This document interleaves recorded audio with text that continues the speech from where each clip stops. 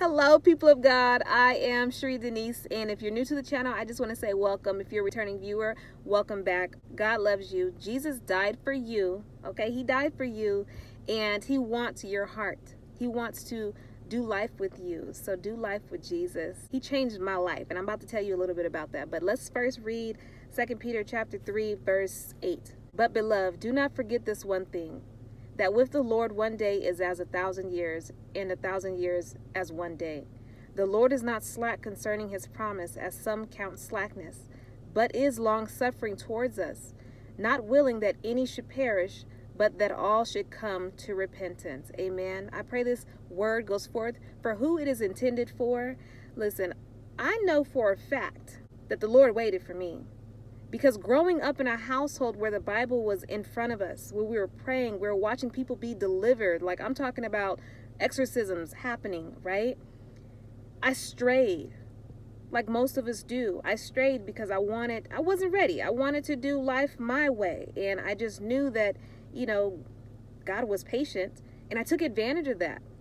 Okay, I took advantage of how much the Lord loved me, and I took advantage of him waiting for me to fall in line, to walk that narrow path, right? The gate is small, the path is narrow, and few people choose it. I choose it, okay, Lord? I'm right here at the gate. It's narrow, I'm there. I don't want to do life my own way because, listen, it doesn't work.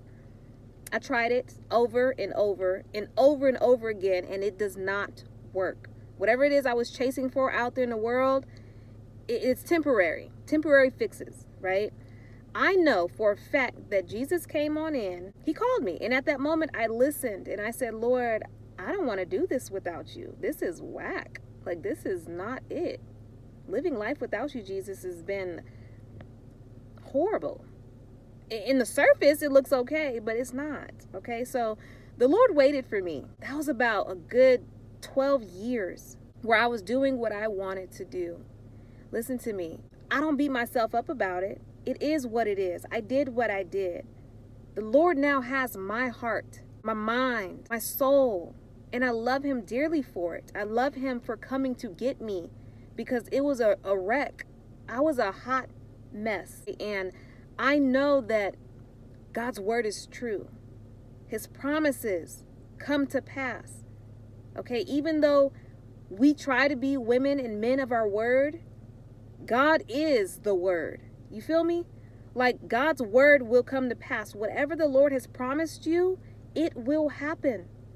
It will happen. So when we learn how to operate in long suffering, patience, gentleness, kindness, when we learn how to walk in the fruit of the Spirit, for us, what seems like it's taking forever, that won't be the case any longer because you are pressing into the Lord, and you are now on his clock. You are dancing and walking and talking and living to the beat of his drum. You feel what I'm saying? It says, with the Lord 1 day is as 1,000 years, and 1,000 years is as 1 day. I'm 35 years old. 1 hour hasn't even passed with the Lord, if you do your math, when it comes to my life. So when I think of it that way, I got time. When I think of it that way, I got time to wait on the Lord. If he waited for me to get right, oh my goodness. He waited for me 12 years to be like, Sheree, are you done yet? Because here I am. But let me tell you, do not take advantage of his grace and his mercy. Do not take advantage of it, because the Lord is long suffering. The Lord waits for those he has called. Do not take advantage of the Lord's grace and mercy. If he has been knocking, answer the door. And then learn how to wait on his promises, because he's not slack. God is always on time, okay? Always. All right, I'm done. So go ahead and subscribe if you haven't already. Hit that notification bell. Share this video with like 4 or 5 people. And until next time, peace, love, praise, God bless.